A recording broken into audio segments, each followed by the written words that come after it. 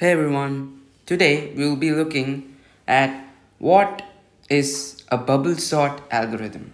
So, bubble sort, the word bubble, what can we infer from the word bubble?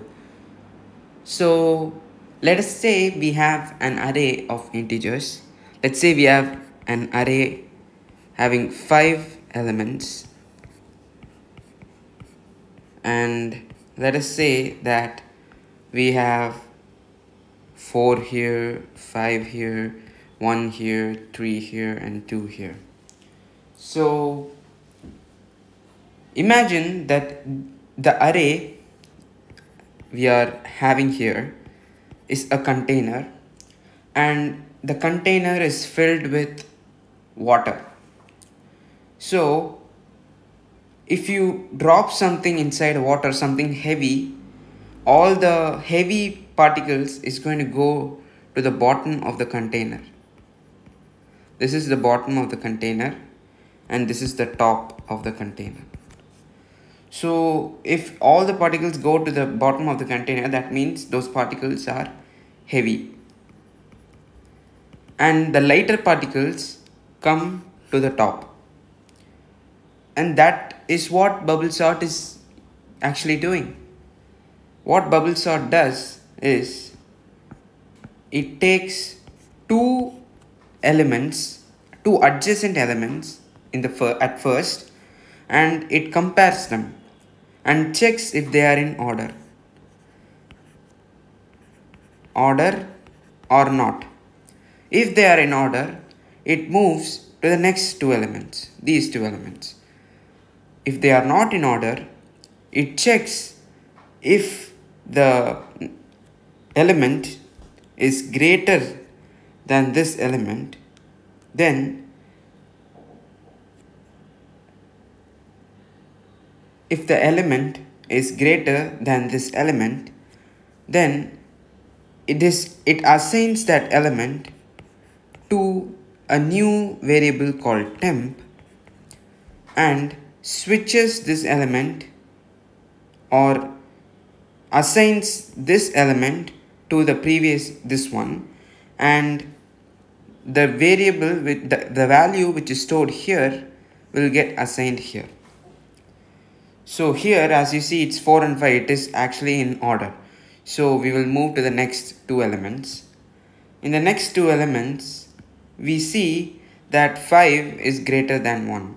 That means what it does is it takes out 5 and we are going to assign it to a new variable temp, and this 1 gets assigned here. And as soon as 1 gets assigned there, we are going to assign the 5 here. So now the array will now look like 4, 1, 5, 2, 3. Now we have done the correct order of those two elements. Now move to the next two elements. Now they are in order.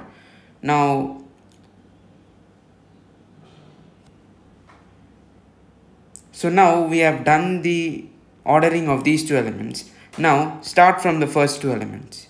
Check if both of them are in order. They are not in order. So it takes 4 and assigns it to a temp, and assigns 1 to the fourth element block, and assigns 4 here. Now the array becomes 1, 4, 5, 2, 3. Now these two are in order, move to the next two. Now 4 is they are also in order, move to the next two. Now 5 is greater than 2. It takes 5, assigns it to a new variable, assigns 2 to the previous one, and assigns 5 to this. So this is what is bubble sort. So the final will obviously look like 2, 3, 4, and 5. So this is how the final sorted array will look like. Now, so if you want to talk about the algorithm, what is the algorithm of bubble sort? First is you have to check if the adjacent elements are in order. If yes, move to next two or adjacent elements. If no, swap the two adjacent elements.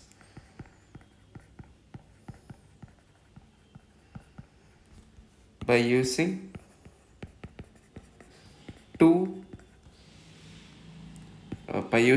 a variable named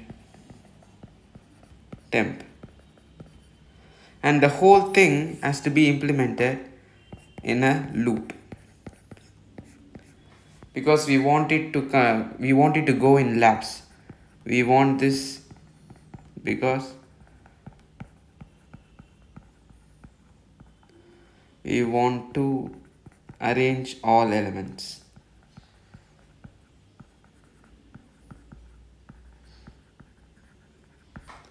So this is what basically bubble sort does.